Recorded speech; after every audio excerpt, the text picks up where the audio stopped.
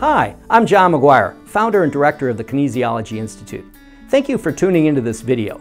And be sure to subscribe to our channel and click the bell to be notified when we post new content. And go to kinesiologyinstitute.com to learn more about applied kinesiology. We're going to start with just showing simple muscle testing. And you're familiar with this, so I'm going to have you just hold your arm out about 45 degrees. Now, when you're testing someone, here's the key. You want to remind them it's not a strength test, and you don't have any challenges in your shoulder, right? So make sure their shoulder's, not in any acute state.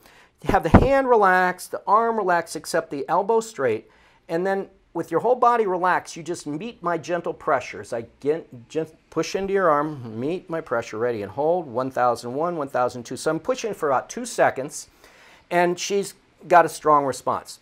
Now I want to see what it looks like when it switches off. There's different ways to do that. One way is I want you just to say a name that isn't your own. So say, my name is Fred. Okay, my name is Fred. And hold as I push, and your body says, well, that's not true. So it's kind of like a lie detector in a sense. But when you say a lie, it's stressful, and your nervous system says, that's a stressor. Now say, my name's Luba. My name is Luba. And hold, and very good, it's solid. So now we're going to do a little challenge here for the eye muscles. So I'm going to have you look back and forth, and all of you can look back and forth as well, and see if there's any stress in doing that, okay? Now hold as I push, and see how our arm goes weak? Now what you can do then to correct this is you're going to rub these points right here under the collarbone. I'll let you rub your own, I'll rub mine, and everyone out there, you rub yours. The other hand can touch the belly button. So the umbilicus is a acupressure point known as conception vessel 8, and these points up here are kidney 27. Now while you do that, move your eyes back and forth.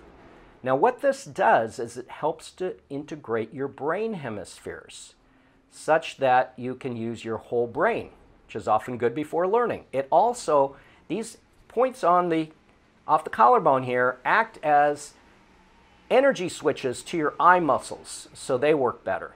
If you ever find you're reading and you can't remember what you read, do this technique and it will immediately change that. Okay, let's have you move your eyes again back and forth and hold.